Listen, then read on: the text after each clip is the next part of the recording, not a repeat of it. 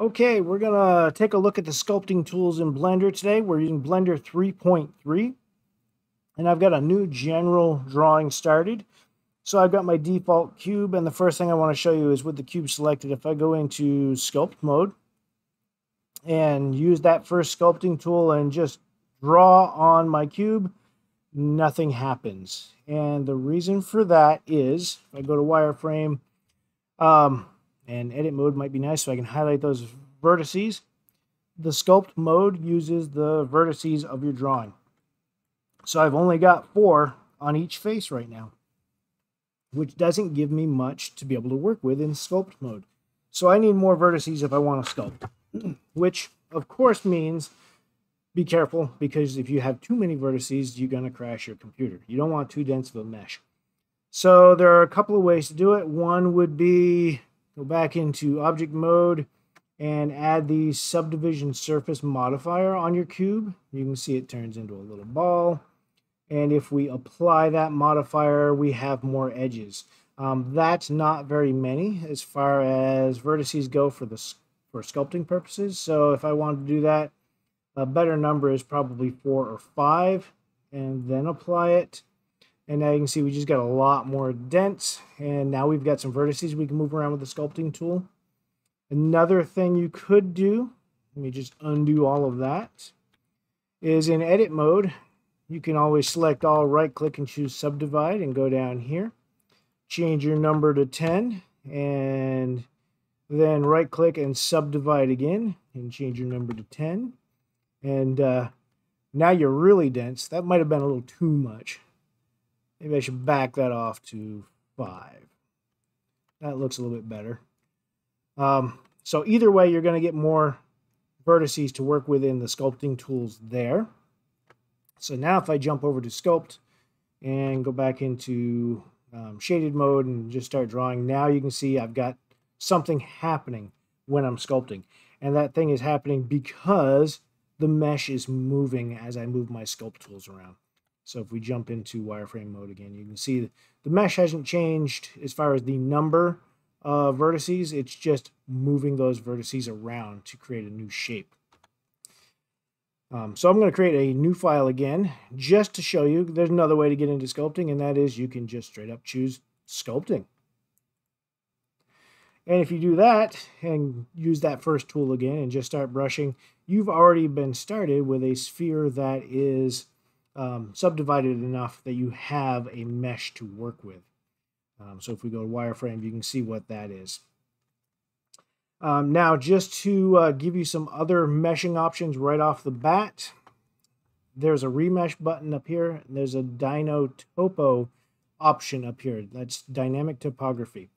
Both of these change the density of your mesh. And there are times when you're going to need to use either one of these or maybe both. And so just to show you quickly on this mesh, what remesh will do, it currently says that our voxel size is 0.035. If I change that to 0.01 and then hit remesh, it recalculates the density of vertices inside of our model. And that's how much we have to work with now. Now that's great. I mean, for sculpting, you can do some detailed stuff when your vertices are that small. At the same time, you've just given your computer that many more vertices to work with. So everything about what you're doing is about to move a whole lot slower. And also, it really does mean you have to move a lot of vertices to make things happen. So big changes are harder to make if you have a very, very dense mesh, a small voxel size. Whereas if we get 10 times bigger, 0.1, big changes are easier to make, and your computer has less to think about because there are less vertices involved in making this shape. So usually, no, I'm going to say always, start big and then go small as you need to. Because if you go small and then you use remesh to go big, you're going to lose a lot of your detail. You're going to end up resculpting large areas of your project. It is possible to do it, but it's destructive when you do it. Another thing to keep in mind, I'm going to go into wireframe mode here again, dynamic topography. If you turn that on, and you can adjust your detail size here, But if you turn that on, what's going to happen is as you sculpt, it will add additional vertices as necessary. So that's how many vertices I got at this zoom level. If I zoom in some more and start sculpting, notice we're adding more vertices. If I zoom in more, we're adding more vertices. So these faces are dynamically sized based on how far I'm zoomed in. So I can make a denser and denser mesh. Uh-oh. My computer just slowed down. By zooming in and sculpting with dynamic topography turned on. That can be good for doing some detail work on a mesh that otherwise stays fairly large and flexible. So you can get some small detail areas without having your computer deal with millions and millions of vertices. For now, I'm going to turn that off. And in fact, you know what? I'm going to go back to a new sculpture here. Don't save. There we go. And I am going to remesh this a little bit, 0.02. All right. So it's a little denser. And it will show some of these tools. So here are the sculpting tools on the left. If you grab this edge, you can pull it out so you get 2 rows. If you only have 1, you have to scroll up and down to get them all. We're only going to go through a few of these, the ones you're going to use all the time. If you keep pulling out, you'll get names next to them, which could be handy at first until you get to know them. So the draw tool draws a stripe of clay on your object. If you hold down Control, you can reverse almost all of these tools. So I'm going to draw while holding Control. You can see that got reversed. I'm going to use the Draw Sharp, and I'm going to do the same thing. And it tries to put a sharp edge down. If I hold Control, it's going to try to put a sharp edge up.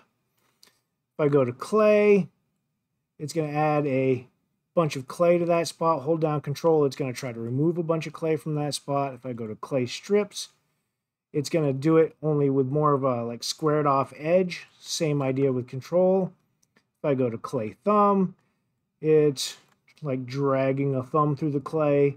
And if I hold down Control on this one, this is one of the few that doesn't get reversed. It's like pushing your thumb in even harder. But almost, well, it sort of gets reversed. Okay, imagine your thumb. So I pulled this way, right? So I'm pushing the clay in this direction. Well, I pulled down when I held down Control, but the lump of clay is at this end. So it almost reverses the direction. It's kind of weird. If I go to layer, I can add a layer. So it's kind of like the clay strips or the clay over here. And Control, I can get rid of that or do the reverse of that. If I go to Inflate, I'm going to blow up an area here or Control, dent an area in. If I go to Blob, similar, but we're doing it by adding more clay. So it's a little faster than Inflate. So that was the Control. If I go to Crease, there I am carving a crease into the clay, or if I hold down Control, building a crease up out of the clay. If I go to Smooth, I can smooth over some of these edges and try to make everything just a little bit softer. Now, here's a fun thing about Smooth. You can see what I'm doing here. I'm going to pick Layer. You know what Layer does. I'm going to hold down Shift and keep brushing. It just smoothed it right out. So I'm using the Smooth tool by holding down Shift, even though I'm inside of another tool. That is something you can do with pretty much every tool in here, is use Shift and just start brushing, and you're automatically in the Smooth tool. Let go of Shift and start brushing again. You're back to where you were. So that's just a handy shortcut because Smooth is used so often. When you hold Shift and use Smooth, it uses whatever settings were applied to the Smooth brush. So you have a radius and a strength here, and you can adjust those to change how your brush is working. I don't typically use these sliders. I will typically just use F on my keyboard, because if you press F and then move right or left, you can change the size of your brush. So I can make a very big brush now. And if you hold Shift F, you can change the strength of your brush. So a very weak brush, 0.1, or a very strong brush, Shift F again, 1.0. And so you can get more effect that way. Let me make that smaller again. If I go to Flatten, you can, if you scrub over an area long enough, try to flatten that area out. A little hard to see since There's not much to flatten in those areas. There we go. Gonna flatten that out. If I go to fill, I'm going to fill in any low spots, or try to. So be careful how careful you are at clicking. And it tries to do it without raising up any of the areas around the low spot. So I can try to fill that crease without changing the geometry too much around the crease. If I go to scrape, I am scraping something over the surface of the clay, removing a little bit of clay, hold down Control, reverse that effect. So it's almost like the clay or the clay strips up here or the layer. Multiplane is a tool I don't use very often, but it like works on, you can see it's working on multiple planes. It's keeping that edge where it is, and I can hold Control and kind of invert that. So it's an interesting tool, and it sort of changes with the contour of the shape you're working with. Pinch is a little easier to understand. It just takes something like this ridgeline here and pinches it in to make it sharper. You can see what I got there. Grab lets you grab a part and pull it out and move it. Now keep in mind, as I'm doing that, I'm stretching these faces. So there's only so far you can go before your faces are so big they're really not any good to work with anymore. You've maxed out. So that may be a great time to have dynamic topography turned on, or that may mean that you are setting yourself up to have to remesh your model to get some more vertices back in here so you can keep going. If I go down to elastic deform, it's kind of like grab, only it's a little less destructive. It pulls more material around the area you grab, so you're able to move larger parts of your drawing and have them all feel connected. If I go to snake hook, it's actually kind of the opposite. It grabs a small area and just pulls it out. If I go to the thumb, we're looking at a similar effect as what we had before, but only for just moving things around. We're not really carving in. We're just pushing on our clay and shoving it in a given direction. And we're going to ignore most of the rest of these for now. We won't need them right off the bat. I will point out mask, which is kind of handy. There are several mask tools here. But what that does is it lets you... I really should have set my strength to 1 there. Let me undo that. Shift F, set my strength to 1. Mask that out. It lets you mask off an area that you don't want to change because of other effects. And so now I'm going to grab like Blob, and I'm going to build around that masked area. And look, the masked area does not change. It's trying to stay unaffected by the other tools. And so that's a way to protect something that you don't want changing. I can then go back to mask, and I might press F and go with a bigger brush and just hold down Shift, or not Shift, sorry, Control to reverse the mask and just scrub that away. Or even go change that with like the box mask and hold down Control and just select it like that so the whole thing is not boxed in, or I can easily box something in. Oops, missed it. There we go. So that's it for your intro to the basic sculpting tools, and that should get you started.